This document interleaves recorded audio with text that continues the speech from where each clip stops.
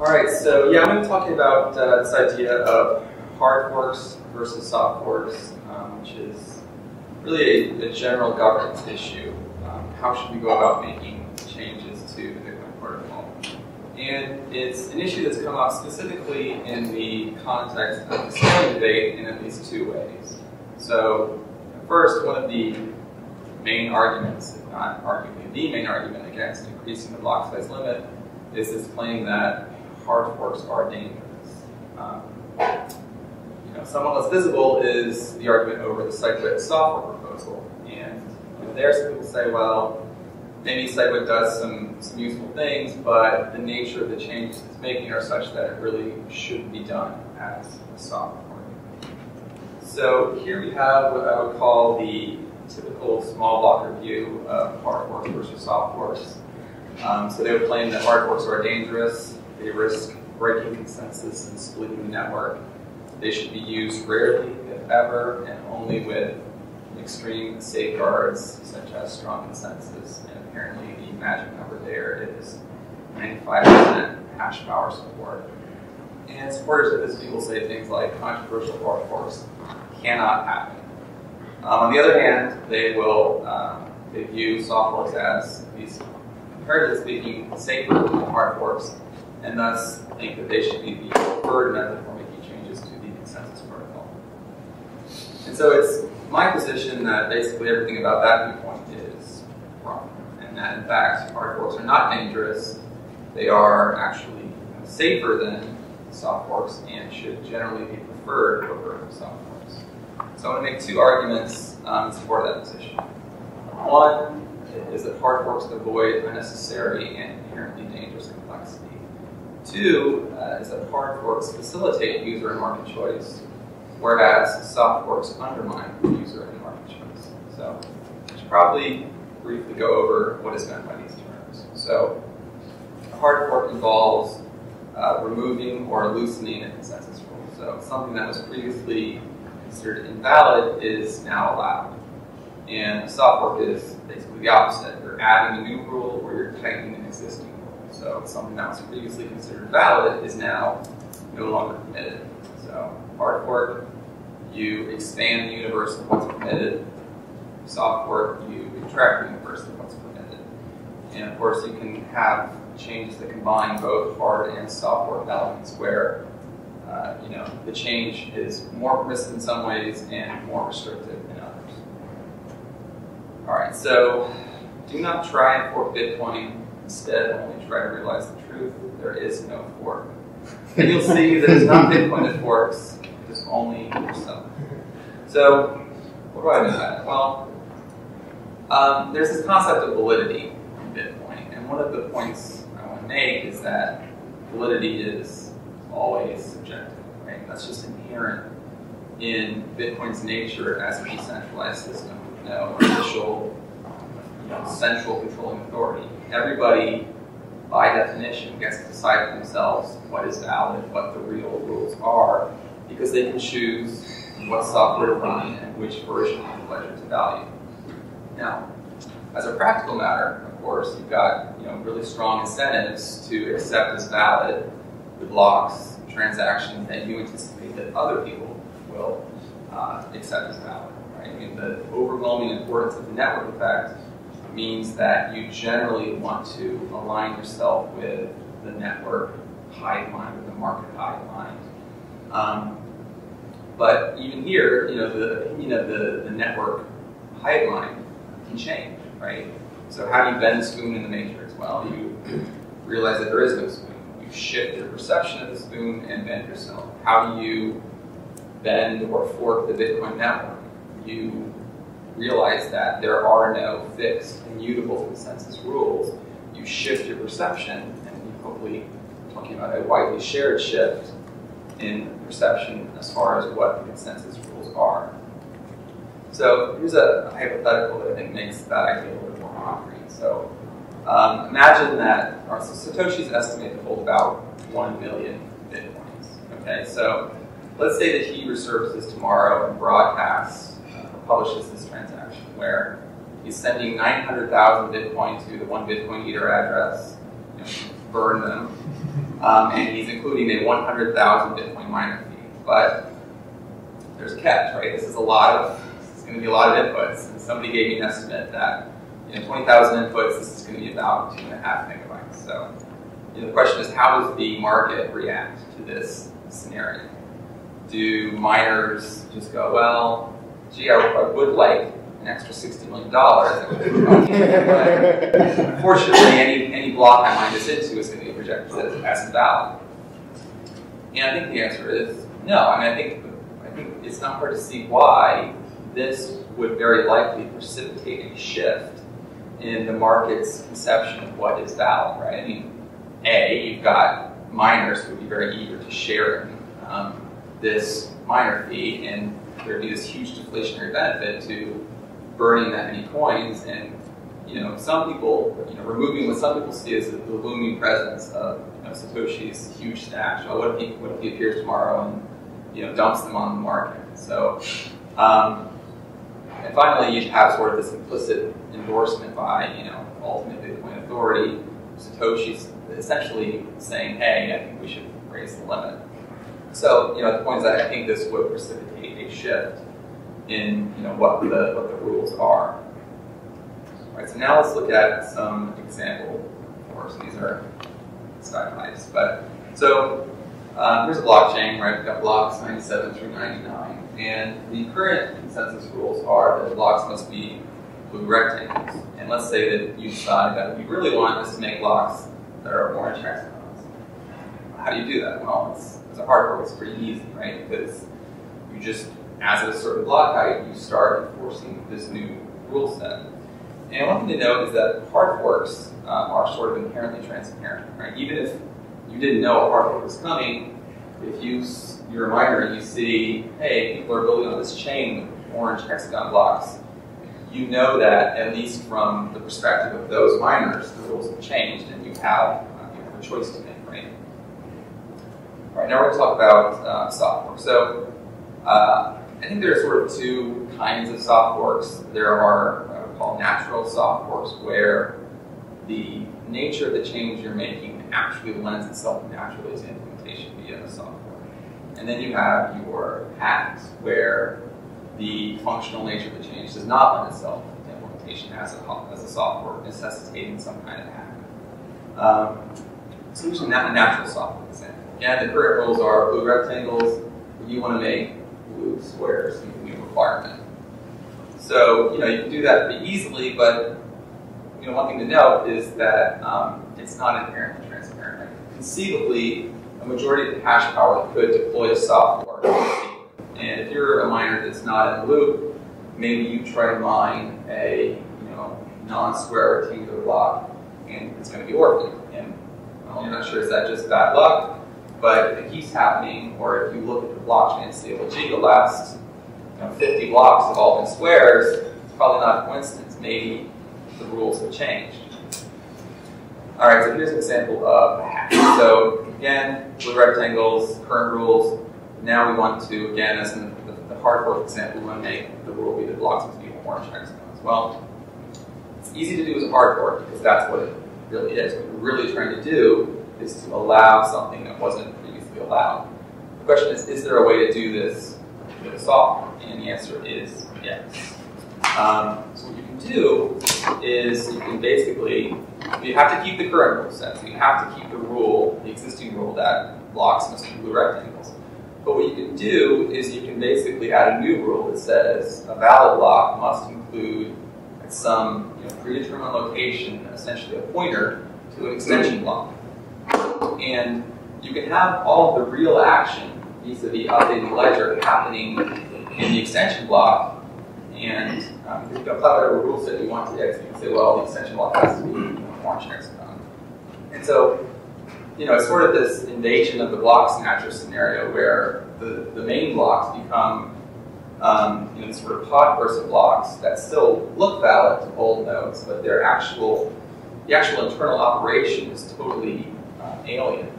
So, the non-upgraded nodes now have no idea what's actually going on in the real blockchain, which is essentially now happening in the extension blocks. So, when people say, well, isn't it great the way that soft forks don't kick old nodes off the network? My response is that, well, of course they're kicking off the network. They just don't necessarily know it. But even in a less extreme example, by definition, a soft fork means that non-upgraded nodes are no longer full nodes. They're no longer fully validated because they can't fully validate because they don't have the complete rule set. And this is, I don't think it's unfair. This is kind of, in a way, how SegWit works, right? Now, SegWit doesn't completely gut the block, but it does pull out, the signature information for SegWit transactions, and basically has sort of a pointer that says, hey, go look over here for the real signature data. But the old nodes don't have any understanding of that. They haven't upgraded. So one point, I think this conceptual sort of silly stylized example is that essentially anything that can be done with a hard fork can also be done with a more convoluted soft fork. So now let's think about sort of the cumulative effect of multiple soft fork hacks, right? So now you've done your first soft fork, and you decide actually, we don't want orange hexagons. What would really be great is purple octagons. Well, stay with it. So you're stuck with the current rule set. The current rule set is blocks must be blue rectangles and they must point to orange hexagons. So you have to keep that in place and you have to add to it, right? So what do you do? Something like that, right? This is for exceptions, right? It's getting ugly. Which brings me to the first argument, which is that hard forks avoid this kind of unnecessary complexity. Right? So what are the problems with complexity? Well, you risk you increase the risk that dangerous bugs slip through. The code gets more difficult, more bloated, more difficult to understand. You increase the barrier to entry for new developers, and you make every additional upgrade sort of more difficult. And a very simple, concrete way to think about the problem is it's kind of like if you self-impose this constraint where you can only add new rules, but you can never get rid of existing rules. It's kind of like if you can only acquire new things but never throw anything out, right? So that gets you that. That's no way to live. So the second argument is that hard forks facilitate user market choice, whereas soft forks undermine user market choice. And the first observation I want to make here is that what we think of as the dreaded 51% attack is really just another name for a malicious soft fork, right? So what do we worry about? What are the bad things we worry about an attacker doing if they gain control of the majority of the hash power? Well, they can facilitate double spend. But all that is this soft fork new rule. Actually, transaction B occurred before transaction A, right? Because ordering transactions via hash power in the longest valid chain is basically the whole purpose of the blockchain. So, facilitating double spend in that manner, it doesn't violate any consensus software rules. It violates the social rules of Bitcoin. It's going to be considered an attack. But as far as node software is concerned, it's perfectly legitimate. Another thing they can do is they can prevent transactions from confirming or blacklist addresses. So just add a new rule, right? Transactions from the following addresses are invalid. You can completely shut down all transactions, right? New rule: valid blocks must be completely empty. You can freeze out. Well, that's what you can do. You can freeze out other miners. New rule: only the blocks that I'm mining are valid. And what makes these 51% attacks so insidious is that everyone else automatically goes along with them, right? Everyone's software is set up to automatically track the longest valid chain, and the chains, these kinds of chains produced by an attacker are still valid. And so, in order for the honest members of the network to resist these attacks, which of course they would want to do, they have to take affirmative steps. They have to coordinate their own fork to change the proof of work or make some other change to try to neutralize the attacker. And the problem is that the coordination problem there is not necessarily trivial.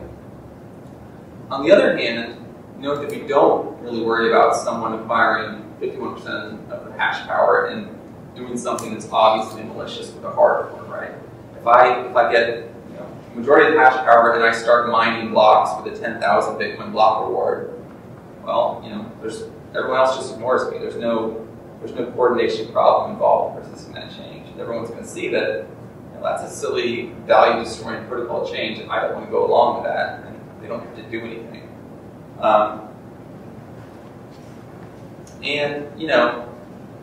But the funny thing is that this difference is actually, the way that the software sort of sweep people along who haven't opted in, who haven't decided firmly to run the new software, is actually seen as an advantage of soft forks by the anti-hard fork crowd.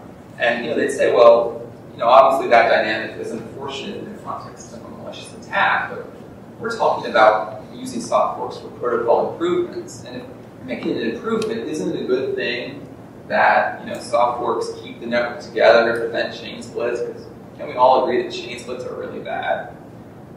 And my answer is no. We can't agree with that. And one thing to consider is that really we're talking about a spectrum, right? So you have at one end, your unambiguously malicious 51% attack, right, as a soft fork. At the other end, you can imagine a soft fork that is completely non-controversial. Literally everyone is on board. This is an improvement. But in the case of an attack, we don't want the soft fork to succeed in keeping the network together on the attacker's chain, right? Obviously, we hope that the network is going to route around the attack. And at the other end of the spectrum, right, it's completely non-controversial. Doing it as a soft fork doesn't keep the network together, right? What keeps the network together is the fact that everyone is on board, right? Everybody recognizes that this is an improvement, and the network effect is going to keep people incentivized to go with the new rule set. So the interesting case is something in the middle, right, where you've got a change that's controversial. Now, it's not intentionally obviously malicious, but at least some people think this is a bad idea. This is a value-destroying change. And so at some point, you go from the right and move left, you get a change that is sufficiently controversial that you would have people that would want to resist that would say, I don't care that you have a majority of hash power on board. I want to stay behind on the old rule set because I think you're making a huge mistake. And in those cases, doing the protocol change as a soft fork can potentially make a difference in keeping the network together. Because when you do it as a soft fork, you impose this additional coordination cost, and maybe that additional difficulty of the opposition sort of having to coordinate their own fork to not be swept along is high enough that they're sort of forced to go along. They're not able to mount an effective resistance. Well, is that a good thing? And I think the question is, are chain splits bad? Are they always bad? And to me, the answer is clearly no, right? Because they have benefits and they have costs. Well, the costs are some loss of network effect and potential for ecosystem confusion. But there are also benefits, right? More people get to satisfy their preferences with respect to protocol, and you also get the ability to experiment with more than one path. So, my prediction is that we should only expect economically meaningful, persistent chain splits to occur where the benefits of splitting outweigh the costs. What really keeps the network together is the network effect, right? And an analogy I really like is to think of, Bitcoin as a herd of animals or a tribe of people. They're all traveling together, right?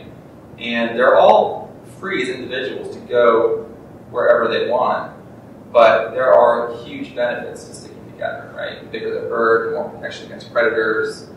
Talking about people, there's more opportunities for specialization, labor, trade, and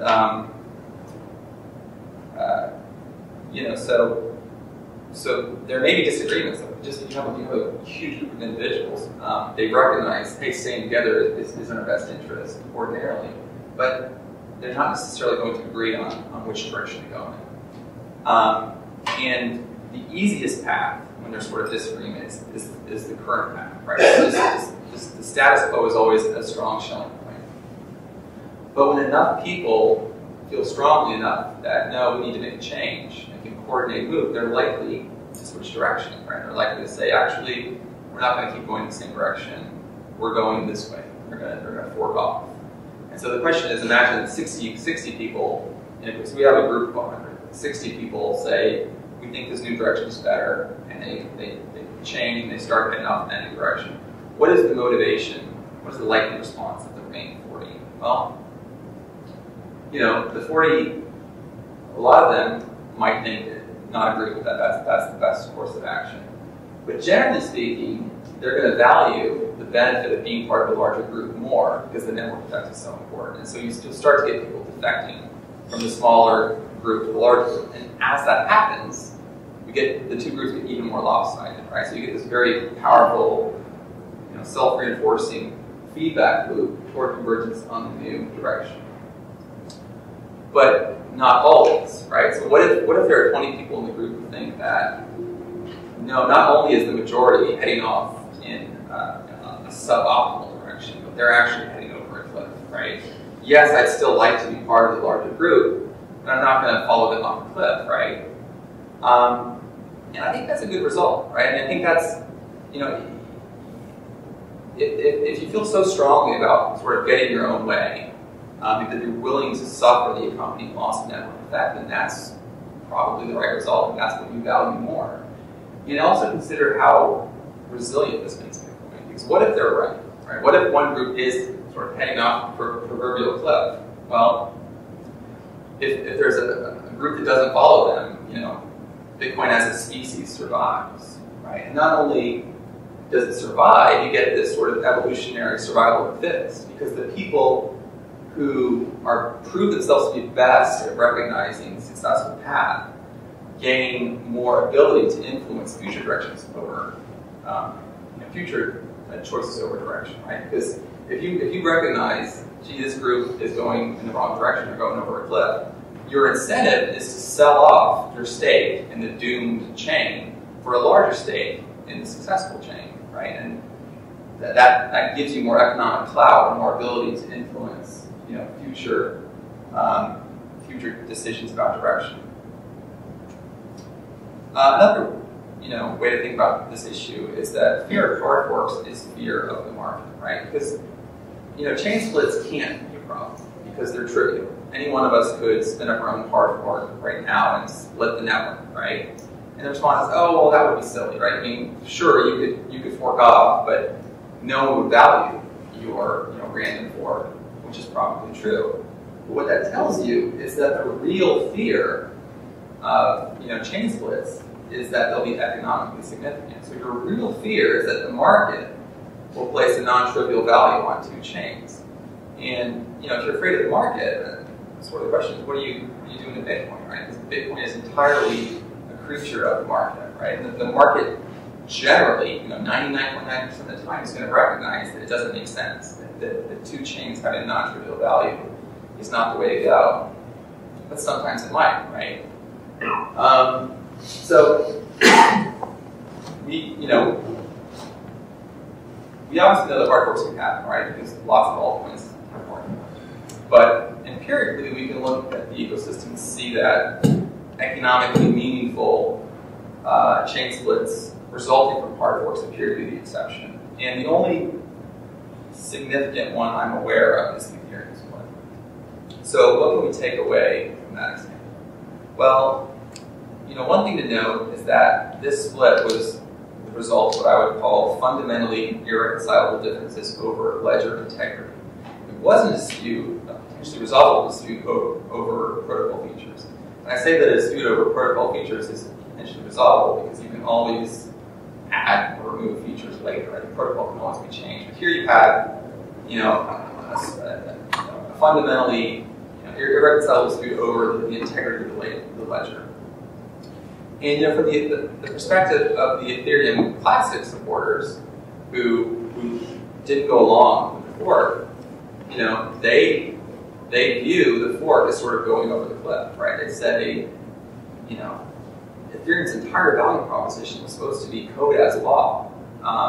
You can't just roll back transactions just because, this smart contract was sloppily coded and investors didn't do their diligence to understand what it did. And the other side of that, the pro fork side, can say, well, this was a unique set of circumstances. We're still really in beta, and come on, this was a clear bug, right? Obviously, the exploit here was not the intended functionality of the It's not the intended functionality of the contract.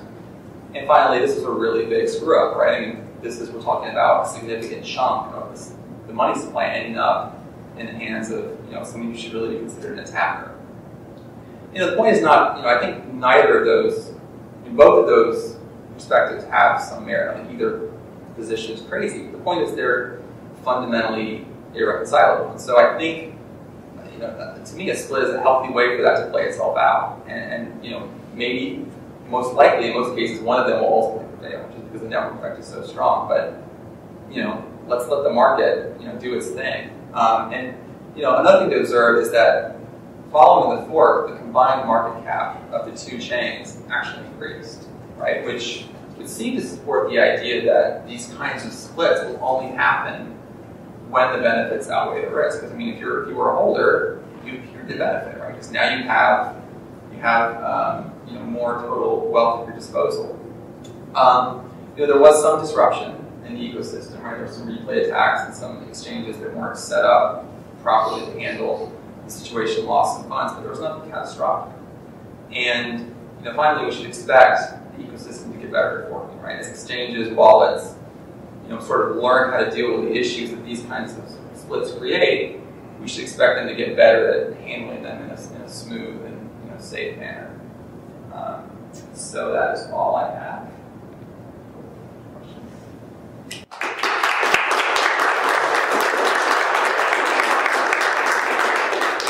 We have time for one or two questions, if anybody has them. I've got one. You've argued that soft forks are harmful. So, for someone who's not a miner, is there anything they can do to protect themselves against those harms? I mean, I don't see. My position is really less that soft forks are harmful than it is to argue that hard forks are harm. I think potentially soft forks are harmful, right? I mean, in place of a clear attack, that's intending to harm Bitcoin. But I think the point I'm making is that even if you're convinced that this change I want to make is really better, right? So you still don't necessarily want to do it as a software. You don't want to try and ram through, to drag people along with you, over their opposition. And in fact, if you're really convinced that your change is an improvement, and you have the hash power support on board, what are you afraid of? Because you should expect that anybody who tries to stay behind on the minority hash power chain is going to lose, right? And great, you can take their money, right? Because you'll end up with a balance on the minority chain that you can sell off, and you're sort of, there's nothing to be afraid of, right? Does that answer your question? Sure. Okay. John.